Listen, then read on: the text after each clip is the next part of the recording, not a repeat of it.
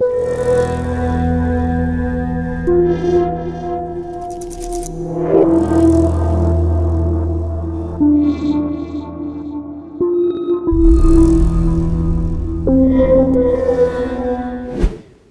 prijatelji, evo nas ponovo u čudnim pričama.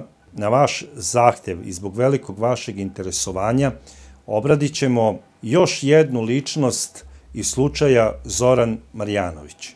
A ta osoba nije niko drugi nego kuma Vera. Ova žena je kod vas izazvala veliko interesovanje, a boga mi i kod mene.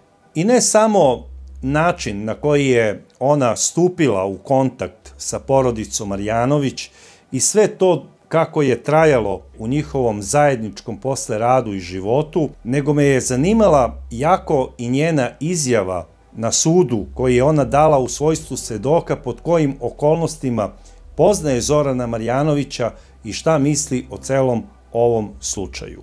Sada ćemo pročitati njenu izjavu koju je ona dala tužilaštvu, odnosno sudu u Beogradu, i šta je ona zapravo rekla i šta misli o svemu ovome, a kasnije ćemo još nešto pričati u vezi ove gospođe. Ispitana u svojstvu svedoka na dan 23.10.2017. godine, svedok Vukomanović Vera je izjavila: dana 2. aprila 2016. godine došla sam u kuću Marjanovića jer sam ja kuma svim Marjanovićima i oni su mi kao porodica. Usput sam kupila hleb. Zorica je već bila budna kada sam došla, ali su svi ostali spavali, odnosno vrata od njihovih soba su bila zatvorena. Znam da smo probudili Uroša. Ne mogu da vam kažem koliko je časova bilo. Ne znam ni ja u koliko sati sam stigla kod Marjanovića.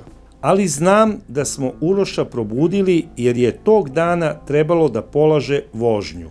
U međuvremenu je i Vladimir ustao, pa smo Vladimir, Zorica i ja pili kafu. Ja sam peglala i tome slično.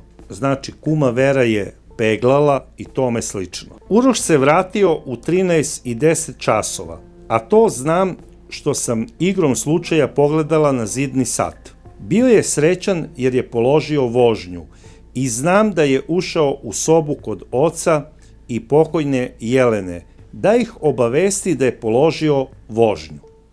Tada su se oni probudili, ustali i svi smo zajedno pili kafu. Sećam se da je pokojna Jelena rekla da treba da se časti dete jer je položilo vožnju. Tako bi svaka majka reagovala. Pa su mu zapravo svi pomalo dali para, tako da se Uroš pokupio i otišao u kafić da časti društvo.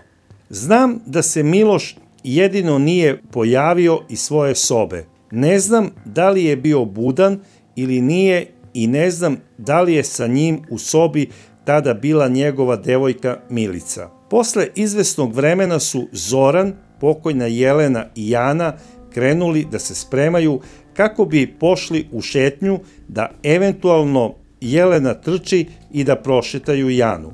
Ja sam videla kako su se oni spremali, ali opet ne mogu da kažem koje je tačno vreme bilo. Znam da sam čula zvuk njihovog automobila kako odlazi. Ja sam videla dok su se spremali da je Zoran obukao maskirne pantalone i tamno-crnu majicu. Jelena je imala na sebi donji deo crne trenerke, dok je gornji deo trenerke bio svetlo plav. Znam da je Jana imala neku suknjicu i da sam videla trenutak kada su oni napustili kuću, i to u garderobi koju sam opisala, ali ne znam koliko je bilo časova. U kući smo ostali samo Zorica, Vlada i ja. Ja sam peglala i tada me je Zorica zamolila da joj skinem neki žulj na nozi koji joj smeta, a kako je to uglavnom radila Jeca, ja sam je u 16:42 i nazvala na mobilni telefon sa svog mobilnog telefona i znam sada da je bilo 16 časova i 42 minuta, jer sam naknadno pogledala, a tada nisam obratila pažnju koliko je sati. Pitala sam Jecu gde se nalazi taj nožić i ona mi je rekla da pogledam u natkasni u Zoričinoj spavačoj sobi. Naš razgovor je kratko trajao. Ne mogu da se opredelim koliko. Ona je bila zadihana i rekla mi je da trči. A i čula sam da je zadihana, samo znam da me je zamolila da završim ručak koji je ona prethodno stavila, da se kuva i da ćemo se videti kasnije.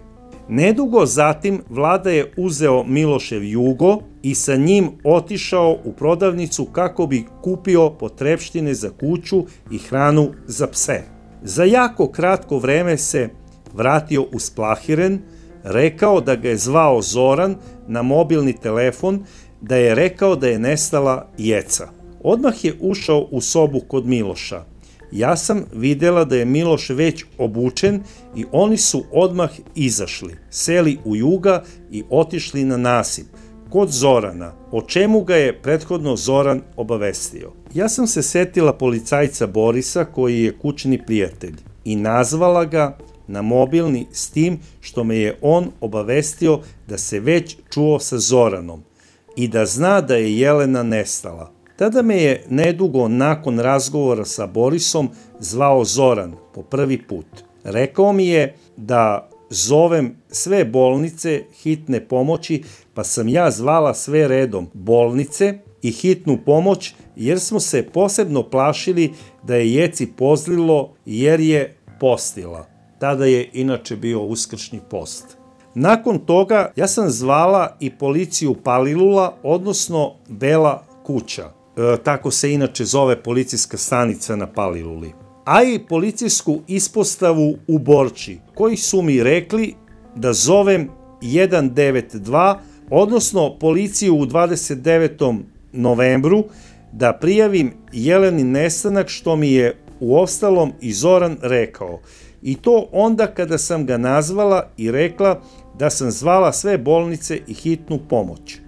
Zoran mi je rekao da je on već zvao policiju, ali da s obzirom da se nalazi sa Janom nije u mogućnosti da ode, pa me je zamolio da okrenem 192 i raspitam se da li ja to mogu da uradim, što sam ja i učinila. Pa su mi oni rekli da ja mogu da prijavim njen nestanak, ali da ponesem fotografiju, pa sam ja zvala taksi negde oko 18 časova, što sam posle videla u mom telefonu i otišla sam u policijsku stanicu 29. novembar. Ponela sam Jeleninu fotografiju, sećam se da je bilo 18:45, otprilike kada sam stigla u 29. novembar, pa sam čekala izvesno vreme. Ali su oni na kraju rekli da ne mogu ja da prijavim, već isključivo bliža rodbina, odnosno suprug. Ja sam odmah po tom saznanju nazvala Zorana i rekla mu da ipak on mora da dođe. Znam da je Zoran odvezao najpre Janu kući, da je bio sa svojim ocem i da su onda došli on i Vlada u 29. novembar da prijave Jelenin nestanak. Ja ne znam koliko je bilo tada časova, ali sam ih ja dočekala i vratili smo se zajedno kući. I to tako što su oni mene odvezli u Kosovo-Poljsku, gde se već nalazila Jana, a oni su se ponovo vratili. Vladimir je vozio Mercedesa.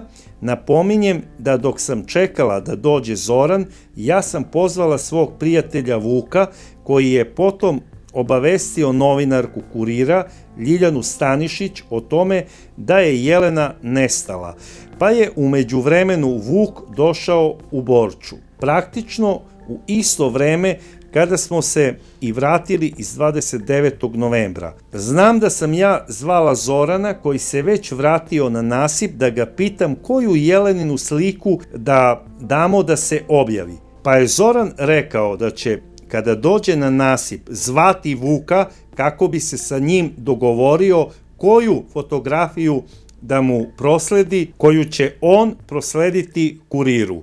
I Vuk je tako i uradio.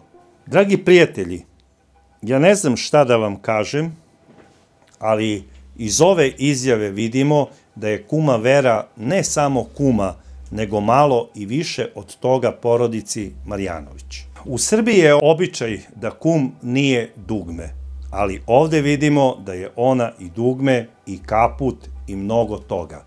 Ona pegla, pere, kuva, kupuje hleb.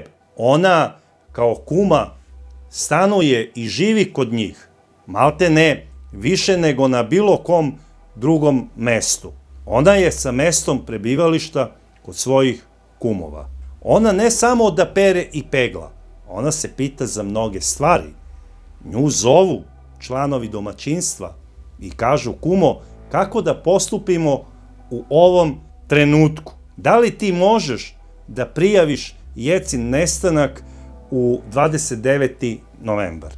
Iako ona nije bila tamo, iako je tamo muž, to se zna kako se u tim situacijama postupa. Bez obzira što je bilo dete s njim, ako je on posumnjao da je ona oteta ili da njoj se desilo bilo šta drugo strašno, on zove policiju. On je taj i prijavljuje gradskom SUP-u. Nema tu u njega šta da preusmeravaju na neke lokalne stanice i ispostave istih. I zna se kako se prijavljuje slučaj. Prijavljuje samo jedan, da ne bi stvarao zabunu. A taj jedan je upravo muškarac, odnosno čovek nestale osobe. U ovom slučaju radi se o Zoranu Marjanoviću. Po Zoranovom nalogu kuma Vera zove sve dežurne službe bolnica u gradu, zove hitnu pomoć, da pita da li slučajno tamo, ne daj Bože, nije završila Jeca. I ova žena sve zna. Samo joj je promaklo da je u kući u tom trenutku bila i vaspitačica, koja je trebala da čuva i uspava malu Janu. Trčala da nađe, majko, pa pada, pa ustane, pa trči, pa traži. Dođe kao nestala mi mama. A to je sad rekla, nestala mi mama? Juče. Juče? Ono kad se vratila? Da. I? Pa kažem, doći će mama. Ajde da je čeka. Ajde da je čeka. Celu noć smo sebe. To Jana kaže? Da. I celu noć je ona bila budna da dočeka mamu? Da, tek u 5 zaspala. Ma ne bi ni spavala, tek u 5 jutro se zaspala. A šta kažete za da je rekla Blago? Da. Rekla je svojim drugaricama Blago? Kako je rekla?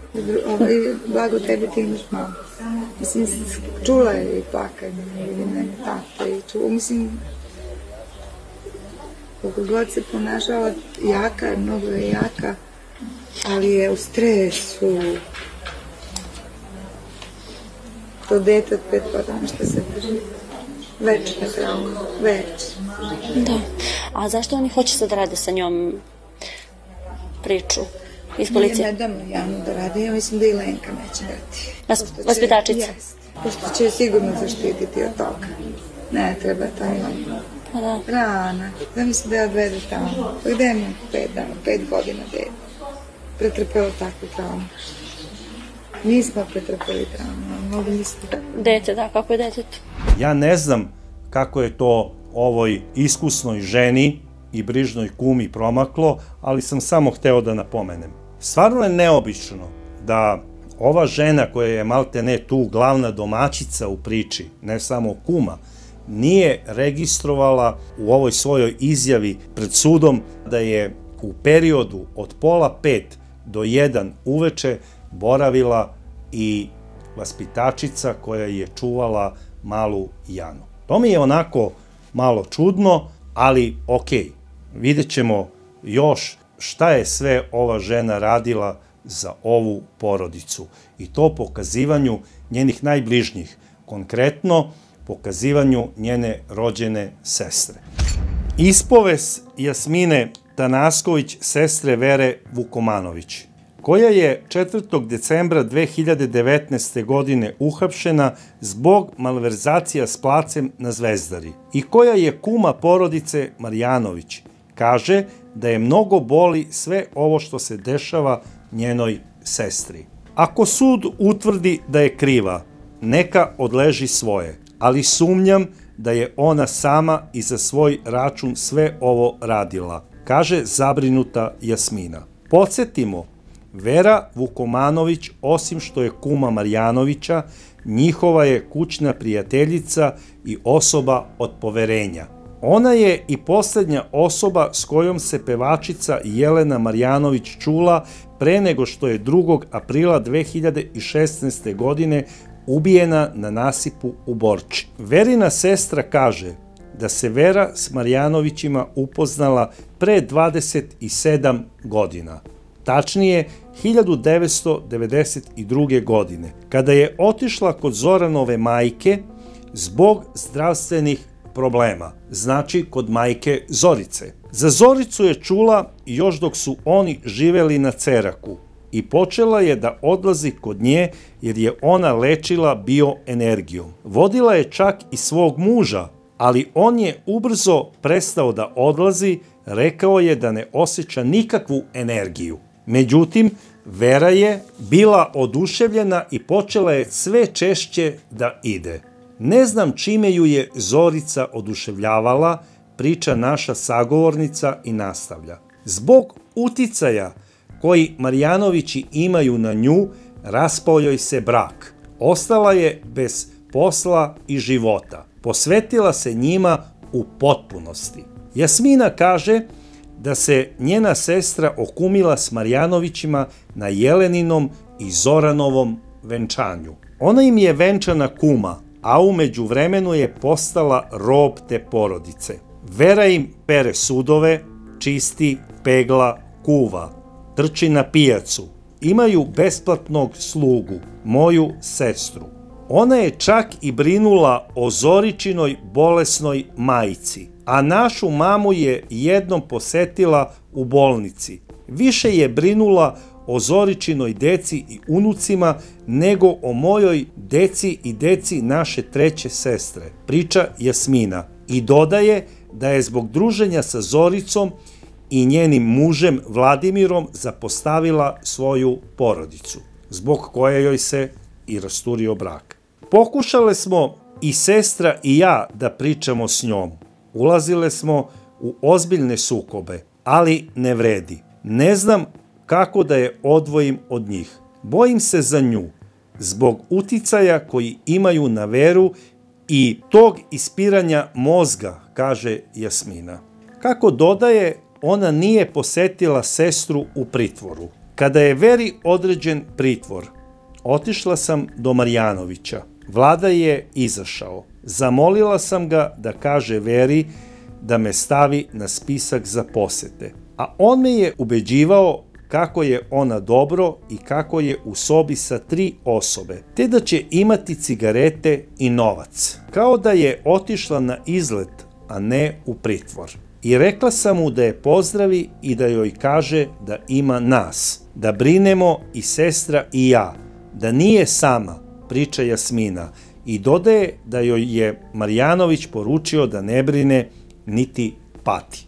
Jasmina se, kako kaže, sa sestrom videla letos posle 5 godina. Znači, videla se 2014. pa 2019. Otišla sam do nje kako bismo rešile neki problem oko placa u Ivanjici.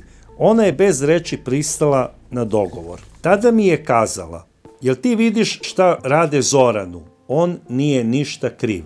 Rekla sam joj da me to ne zanima, a ona je ispričala da mu plaća 4 advokata i da će se dokazati da nije kriv. Bila sam u šoku jer nisam znala da ona plaća. Ne znam odakle joj pare ni za jednog jer ona nema posao. Ako ima novac, gde joj je? Živi u sobici 4 kvadrata sa 3, ima kupatilo i kuhinjicu, nosi pocepane čizme. Takva je otkad se druži sa Zoricom, kaže Verina sestra.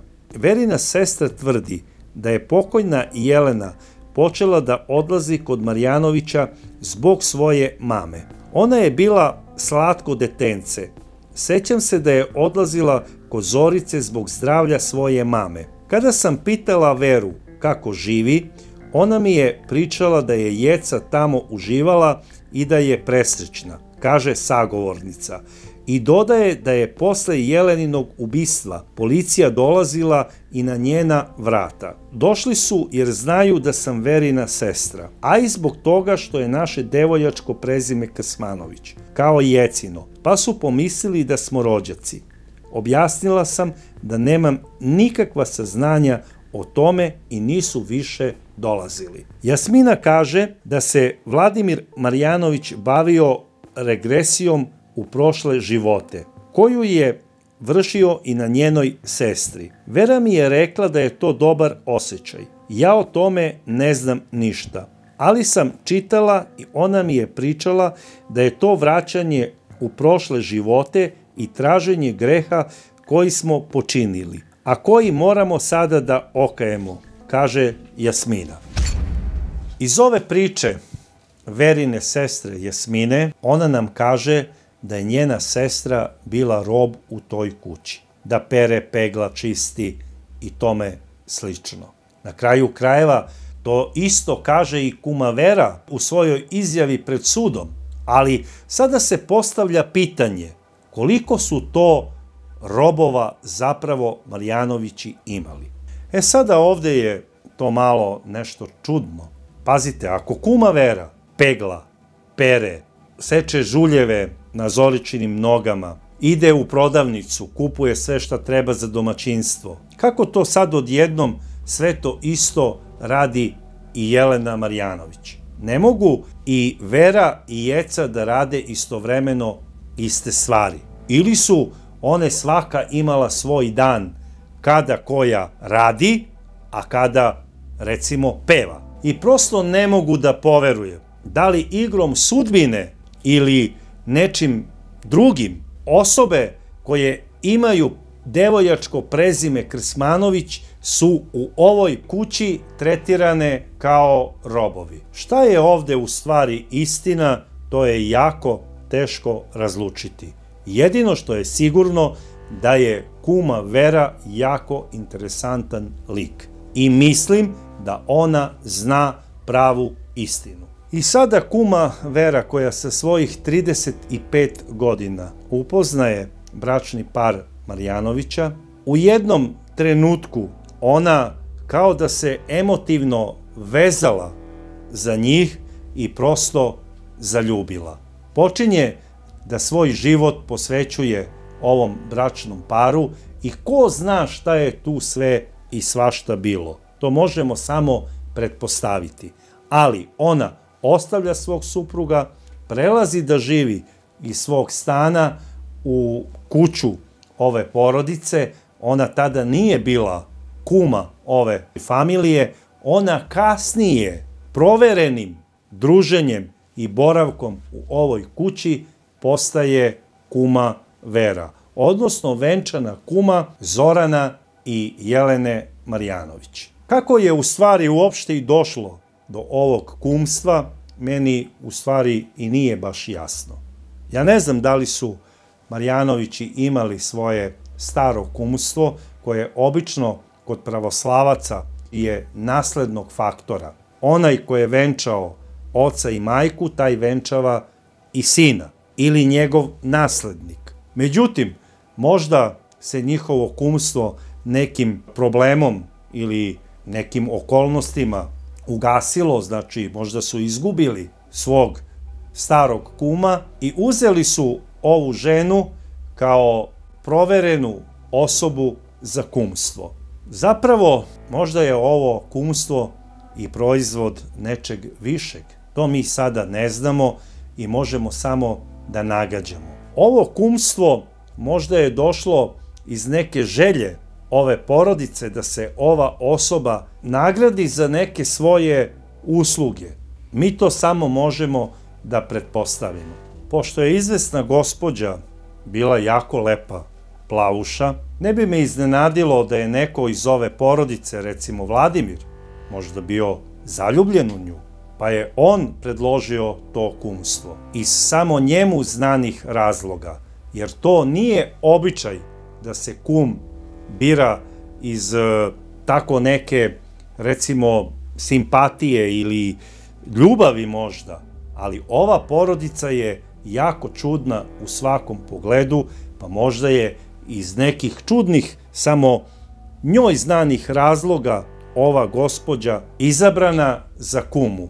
Ja bih vas zamolio da ponovo pogledate ovu epizodu. Možda nisam primetio sve detalje iz izlaganja ove gospođe pred sudom i možda sam nešto propustio da prokomentarišem. Ono što je vama čudno, molim vas napišite u svojim komentarima, a do sledeće čudne priče ja vas pozdravljam.